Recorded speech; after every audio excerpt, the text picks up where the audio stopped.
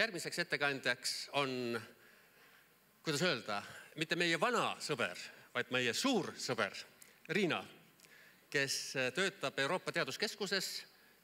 Where it is, does it situate? Sevillas, jah. Aga enne töötas ta European Schoolnetis, mille kaudu me teda varem juba ammu, alates 2006. aastast tundma õppisime. Tema huvide loetelu on nii pikk, et ma ei teaks, ma hakkangi neid ette lugema. Ma panin endale mõned kirja siin, näiteks IKT koolis ja elupidevas õppes. Social computing, ma ei oskagi seda eesti keelde tõlkida. Sotsiaalarvutused. Nii, siis e-õppevahendid ja hariduslik multimeedium. Siis andmeaidad, digitaalsed metaandmed, semantiline interoperaablus ja nii edasi. Ja Riina, the floor is yours, please. Thank you very much. Tere, hyvää päivää. I think you will understand hyvää päivää if I say in Finnish. My Estonian is tere. That's about the extent my Estonian. I'm sorry to apologize for that. So I'm here today to talk about the European Digital Competence Framework. So let's say that the discussions we heard earlier this morning, they were very hands-on, what happens in the classroom. So now for my talk, let's take a step back and look a little bit more what's the underlying framework? Why do we do this work? And also a little bit more the policy perspective. I work for the European Commission. European Commission has, has 7 research institutes called JRCs. And one of the institutes is based here in Sevilla, and that's the institute where I personally work as a research fellow now for last 2 years, and I have another 1 year to go.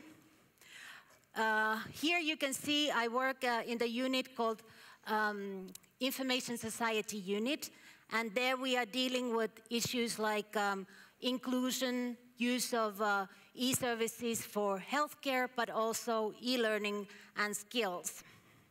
I'm part of that team, and we are about 7 people working on the topic. So let's just get back here. So European Commission In-House Science Center, that's how we call JRCs. Our remit to work for European Commission is to support any European policy with research and evidence. So that's our remit to work. Let me just give you an example about that. How could we support it? A couple of years back, there was a very big study at the European scale about the use of ICTs in schools. One of the big outcomes from that study, the survey, was that 63% of 9-year-olds are missing digital equipment they need at school. So there is definitely a gap, there's lack of not only knowledge, and we also talked about teacher training, teaching with these new technologies, but really still the software is an issue still today in Europe. So software being an issue, another issue is the big lack of digital skills.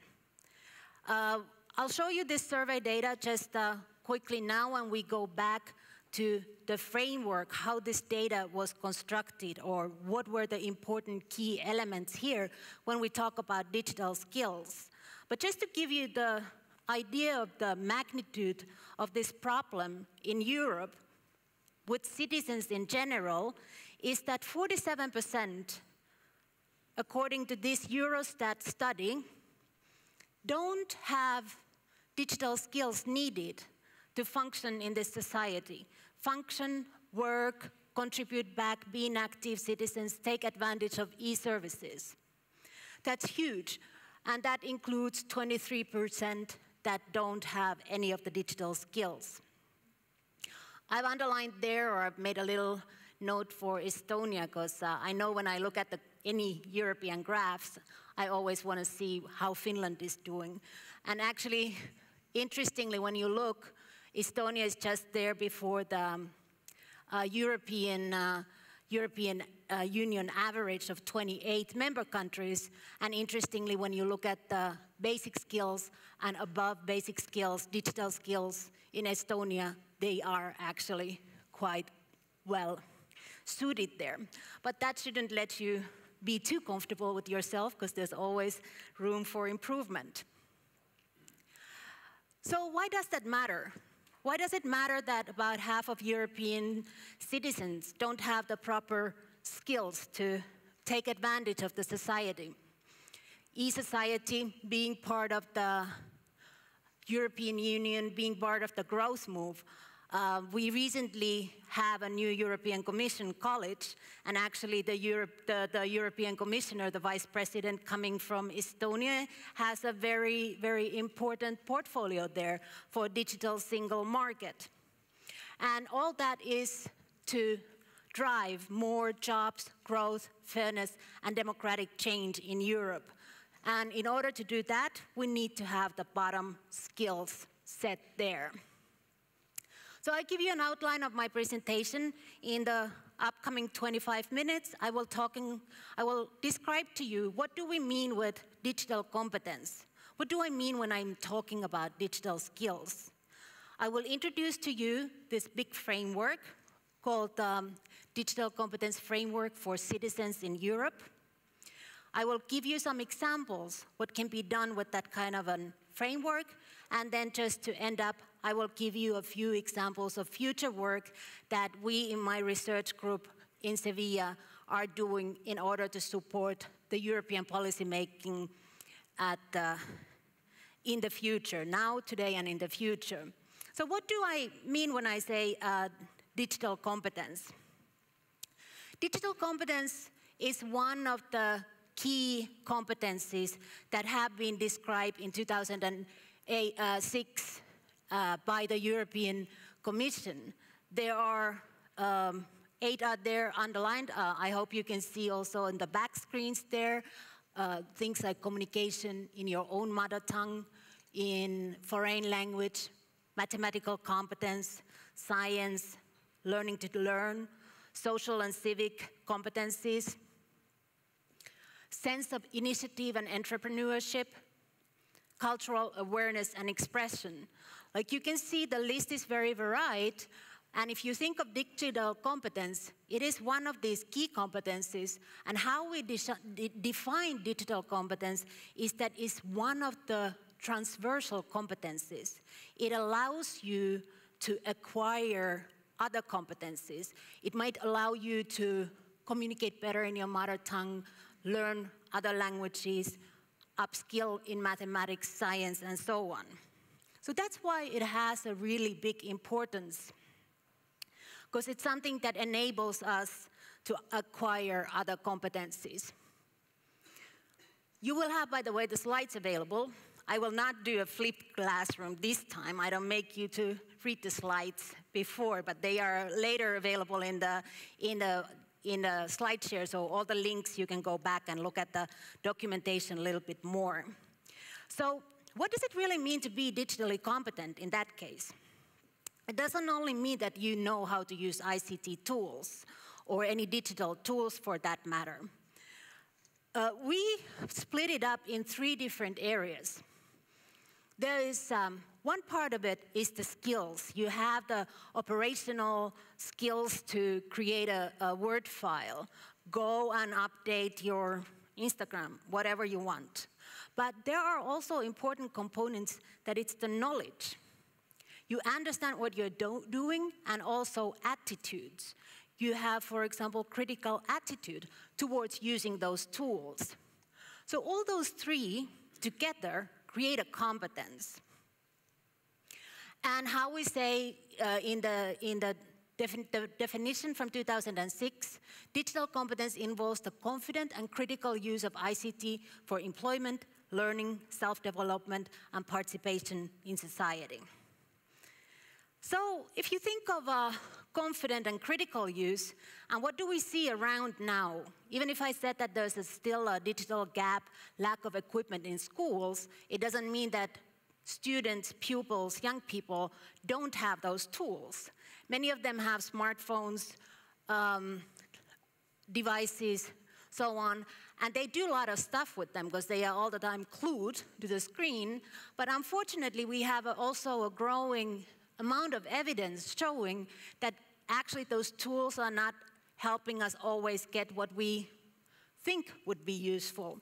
For example, here, scientists link selfies to narcissism, addiction, and mental illness. So is that what we want from the future? Another interesting tweet that I saw in an irrelevant context, let's say, but I thought it was very well said. As I mentioned, I live in Spain now, and youth employment is huge there, especially in Andalusia, the south of the country. It's a problem. And here, 100% youth is connected to internet, 50% unemployed. That is a real paradox, and that really makes you think, what do those digital tools, environment, the connection, so on, what do they give us? So that let me lead into the creation of a digital competence framework. And of course, that was exactly what the European Commission was thinking. We need a better framework that we know what to expect, what to teach, and how to assess that. The digital competence framework was done already. We started the work in 2010. It was finalized 2012, and 2013, the first version came out. This work was originally done for the European Commission's Directorate General Education and Culture. But now, with the new Commission, we continue working actually for employment, because digital skills, like I was mentioning already in the beginning, to giving you that political context where we are working now in Europe, skills is really part of that jobs and growth. So that's just to give you an idea, but let's look into it, because you might think that this is just some political policy level strategic planning that doesn't have anything to do with you as a teacher in classroom. Let's get into it and look what's there. I'm going to skip that one. We already looked at the definition. Just to summarize the definition that it is in your head. Digital competence is a set of knowledge, skills, and attitudes. I talked about those three that are required when using ICT, digital media tools to perform tasks, solve problems, communicate, manage information, collaborate, create and share content, and build knowledge.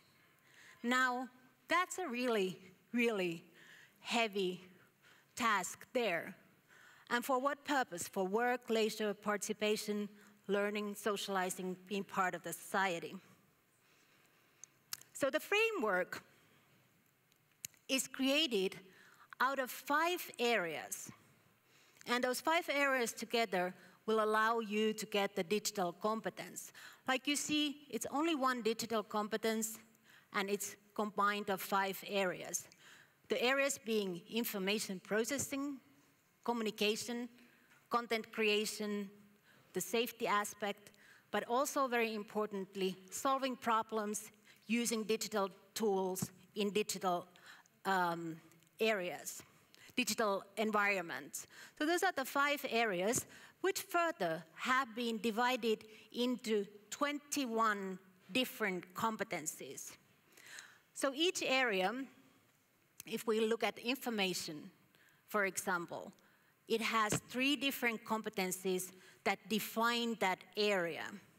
First competence, you should be able to know how to browse, search, and filter information on the internet. Second competence, you should be able to evaluate information that you acquire. Third competence, storing and retrieving information.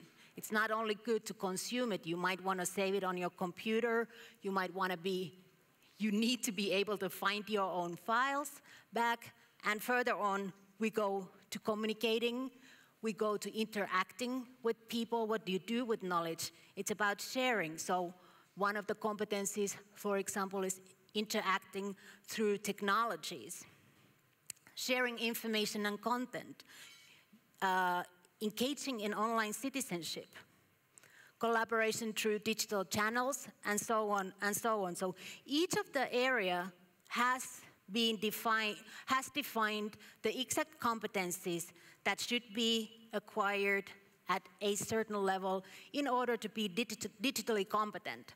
So to be digitally competent, you have to know something about all those 21 areas. Actually, when I was showing you the earlier slide, it uses the same framework. And when we said that people don't have these skills or have only basic skills, it means that they might be able to create content, but that's all. They have skills only in one sub-area and not all across the sector, which is also better than nothing, of course, but a problem. So like I said, I'll give you now first how this framework really is constructed so you have a better idea how you can then use it yourself. The area of information I already mentioned has 3 competencies.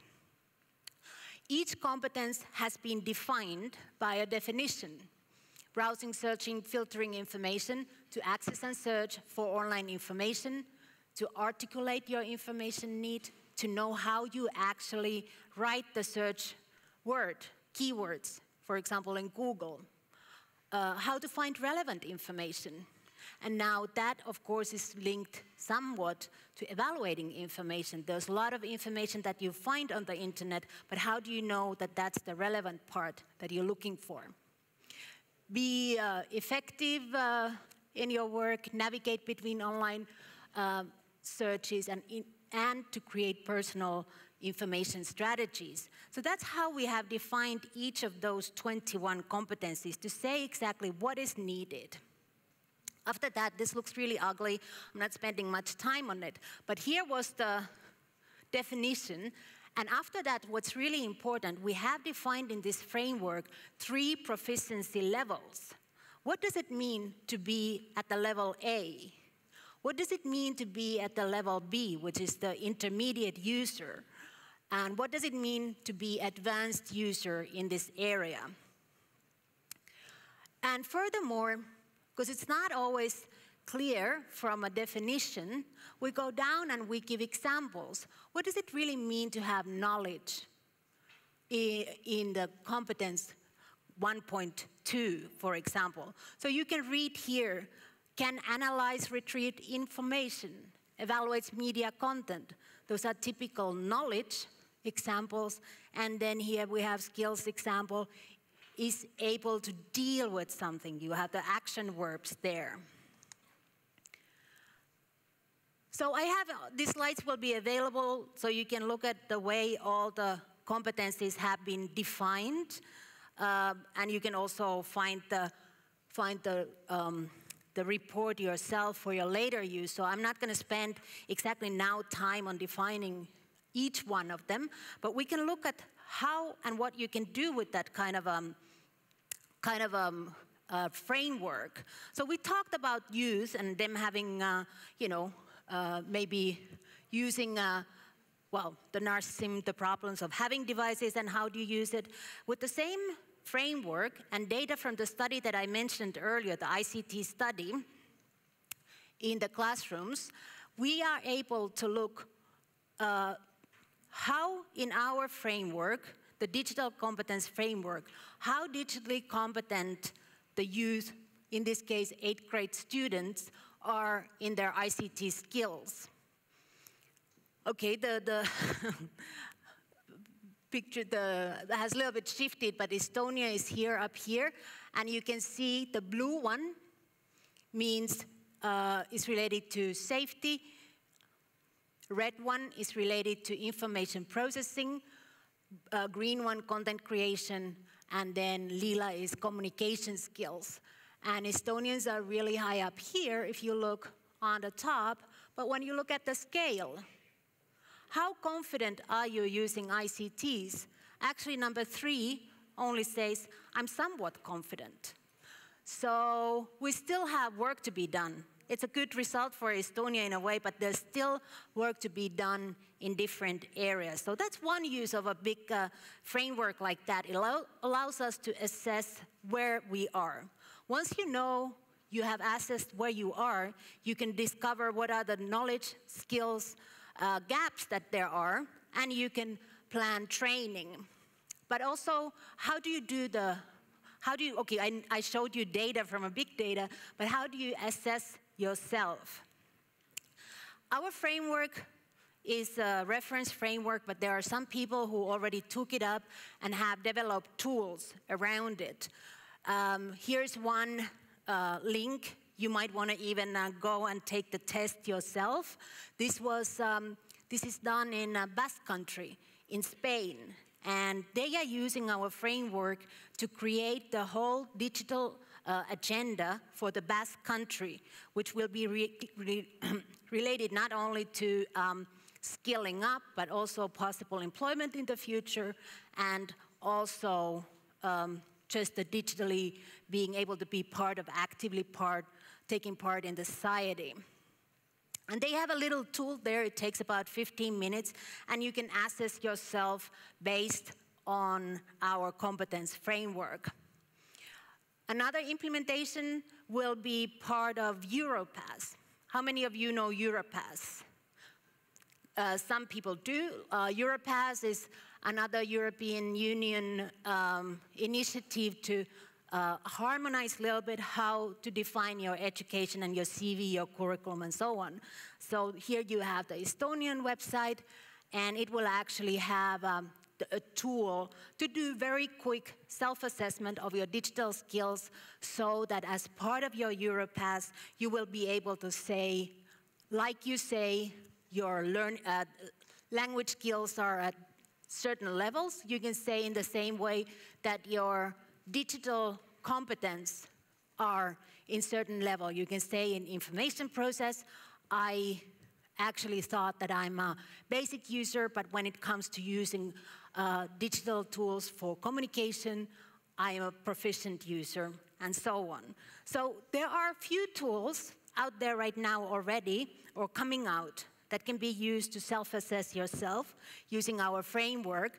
And also, if you download the whole report, we have this interesting, it's a very rough version here, but we are working actually by the end of the summer to make a better version of it, defining what kind of the questions, what you should know, and how you can get from level A to level B.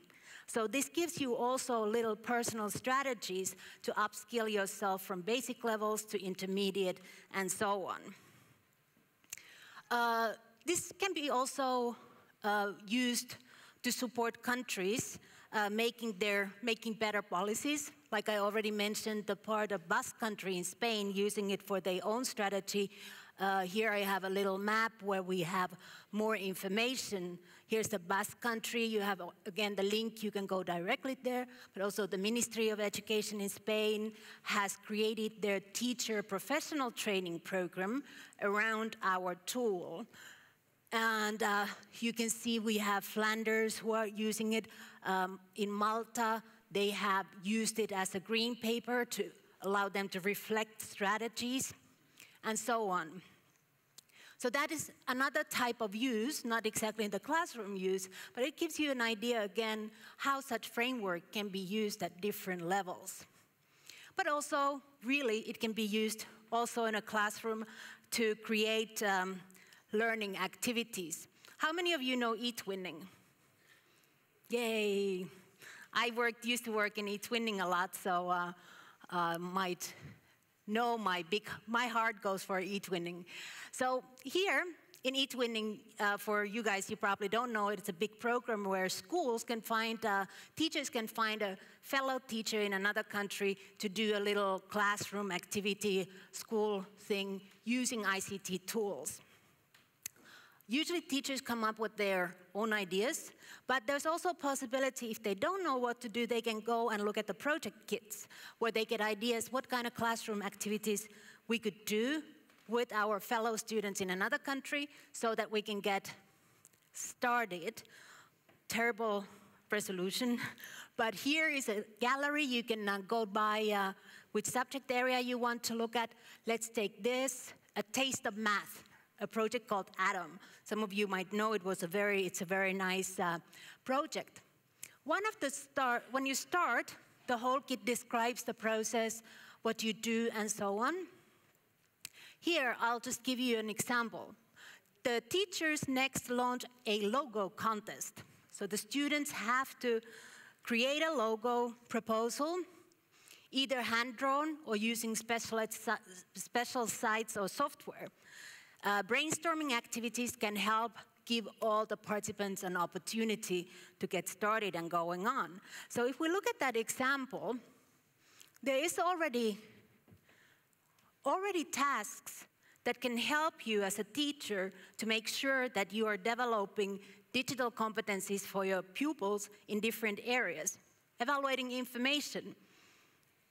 You have a photo contest, they have to look at you have a logo contest, you have to look at the logos and decide which one is a working one, which one is a good, which one you want to have. You're developing content already because you're developing the logo. You might use some special software, you might hand draw, you might take pictures, so on. Storing and retrieving information. You want to share your versions. You maybe have different drafts that you're doing, and then you evaluate one, you choose one, and then you continue doing that. So that gives you already an exercise in that area. Innovating and creatively using technologies. Of course you're innovating. You have to come up with the logo. So that's a creative use, again, of your own mind, but also using then ICT tools to help you. Collaboration through digital channels. In this case, remember, the other part of students, other class might be in a different country, so you have to make up a way to really talk with them, make the voting, and so on. But also importantly, the copyrights and licenses. Because oftentimes when kids start this kind of exercise in a school, they might just go on the web, do a Google search, start downloading images from there. So this gives you as a teacher also a possibility to discuss what does actually a copyright mean, what kind of content can you use, reuse, so on. And also what kind of license, if you want to go there, you want to put on your logo. So that's just to give you an idea that this framework is really also useful in the classroom for you as a teacher. So, yes, as it is, it can be useful for you to help your students gain those competencies. But at the same time, we are also worried about what are the other competencies that teachers should have to be able to teach with these new technologies. And there's a lot of that pedagogy that was already mentioned. And so maybe we have to do the work defining the pedagogical area for teachers to implement actually these project work, use of different tools, collaboration, knowledge building, and so on in the classroom. So our next work that is starting this year, October, with the research group, is to actually look at the digital competence framework as it is now, look at teachers' job, and see what other competencies are needed so that teachers can fully function in this new digital environment. So we will be first looking at those countries I was telling you about, Spain, but also here in Estonia. Maybe you didn't know, but there is also work going on around this, both digital competence for pupils and digital competence for teachers. There are also ongoing work, other frameworks, other projects that are doing work, like UNESCO, of course, is a big teacher digital, the ICT use framework for teachers, but also, there are tools that we will look at and take the best, make a big meta framework. So that work, unfortunately, will not be available to you right now. It's a two-year project, so it will be, I will need another invitation here. So, but we don't stop with the teacher. There is only so much that the teacher can do because it's one classroom out of a whole institution. We are also interested how could a whole educational organization be supported, be helped to be digitally competent. So we have just recently started another 2-year project to come up with the framework, what we call digitally innovative educational organizations. And just to give you an idea, we are not only looking at what teachers do with pupils, learning, teaching activities. Teaching practices is one part of such framework. Learning practices then could be another part. But knowing that when working with, we already had actually mentioned, somebody mentioned the strategy papers, for example. What's the vision of your school for ICT use? So in this framework, we try to find the key elements that will support schools creating that kind of vision, building in ICT not only in some random activities, but actually all across the activities that you do in the administration, communicating with parents, outside of school, and so on.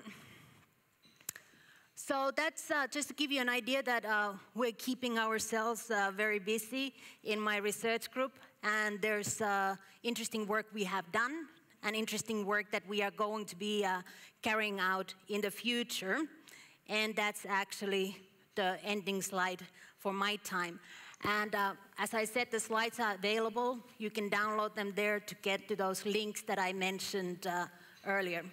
And thanks, everybody. Thank you, Riina. No nii, palun. Küsimused? It's after lunch. Yeah. Everybody's probably taking the siesta like we do in Spain.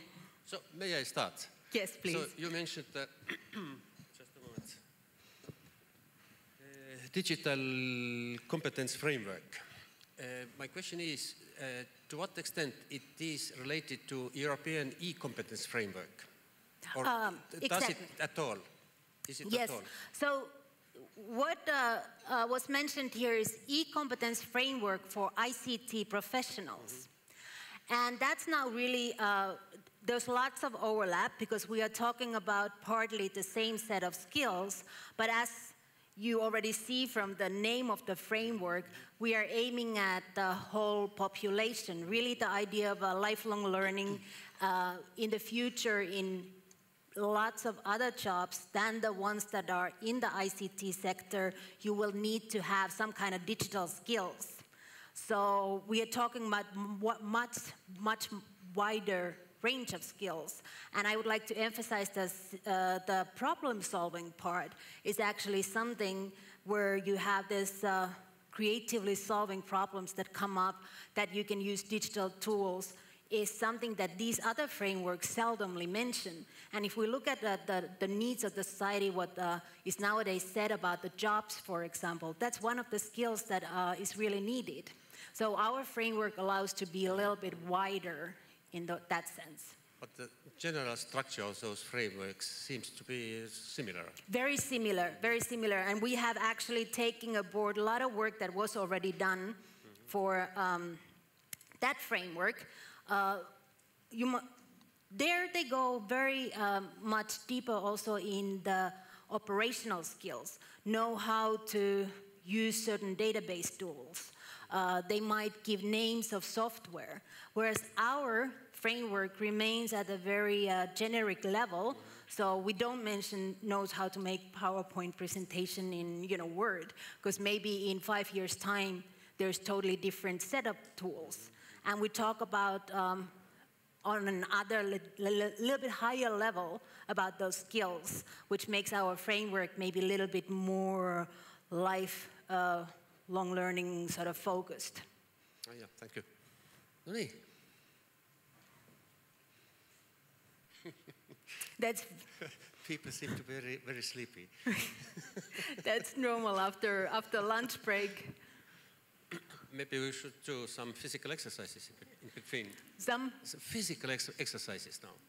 Physical exercise, that's a good idea, actually, to get some oxygen in our brains. And maybe you just maybe give an need example. to do it. Okay, everybody, hands up. Yay! And turn to your colleague, either side, and give them high five. Give both colleagues high five. And take also time to stretch. I see some people are stretching. That's very good. You might even stand up and a little bit pull your legs out. And just be ready for the next presentation. Thanks, everybody. Yeah.